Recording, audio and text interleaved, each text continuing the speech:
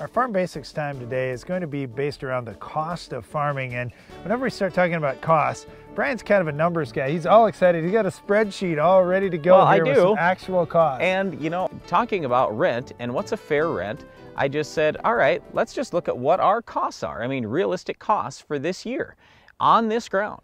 And even if, let's say we were to get 200 bushel corn here, that's pretty good. Well, at $3.25 this fall, that's $650. Sounds like a lot, doesn't it? Well, it doesn't sound bad when you think about what the gross is, but there's a big but here, isn't there? Because the gross a lot of times is not even close to what the net is. Okay, so let's just say that we're going to try to shoot for that 200 bushel corn. So here is what we would invest in this ground right here as it sits right now. Let's say that we spend $250 a bag on seed corn. At 32,000 plants per acre, that's $100 for the seed. We're going to throw a biological seed treatment on it. It's called Quick Roots. That's $6. Then we're going to use Capture LFR insecticide for $7. We're going to use a pre-emerge herbicide for $15. We're going to spray Roundup twice for $7. Status for $8. We'll use a foliar fertilizer for $10. We'll use a couple dollars worth of spray adjuvants and $7 worth of fungicide, foliar.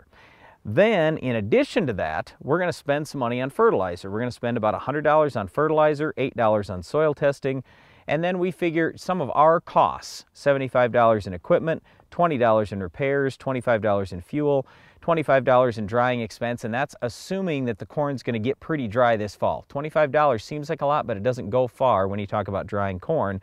Then $15 for crop insurance, $20 for interest. So by the time that's all said and done, that's $450 for expenses. So you say, oh, well, that's pretty good. We got $200. Okay, well, don't forget, that's us getting 200 bushel corn, which, I mean, 200 bushels in our area, you've got to have pretty decent ground. You got to do the right things. But anyway, it leaves $200. Here's the problem. If the landlord, let's say, wants $275, what does that mean? That means we lose $75. So what's fair to charge for rent? Or if the landlord wants $180, that means you've done all the work, taken all the risk, and worked for a whole year, and you get 20 bucks in the end. So you're not getting enough to pay yourself. And we see some farmers falling into that trap of, well, okay, here's what I have to do, but they're forgetting about, you know, you really do want to walk away with a little bit of income at the end of the year too.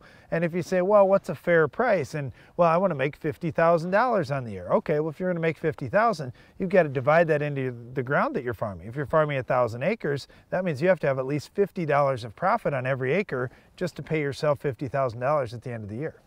But anyway, here's my whole point. If, let's say, this was like it used to be, where everything was on shares, and what I mean by that is, let's just say it was 50-50 shares, where the landlord gets 50% of the crop, but he or she also pays 50% of the expenses. All right, so 50-50 on this deal, if I had $200 worth of profit, then basically $100 is going to go each way.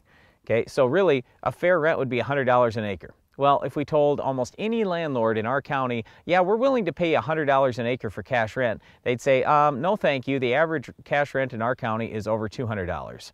Okay, so all of a sudden that means that anybody renting ground in our county is going to lose money. And the reason why we bring this up, we'd like to talk a little about the cost to farm.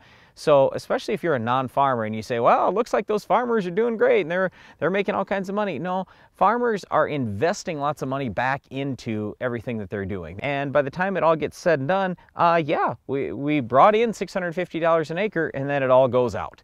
That money all gets spent. It's good for the economy that the money all gets spent somewhere, but the problem is at the end of the day, the farmers got to make something, and right now in agriculture, there aren't a lot of farmers who are making much money at all. So as you're watching farmers go to it this year, just kind of keep that in mind. These guys are working with not a whole lot of profit this year and still trying to do the best job they can. Well, one of the things they are trying to do the best job with is controlling our weed of the week. Can you identify this week's weed?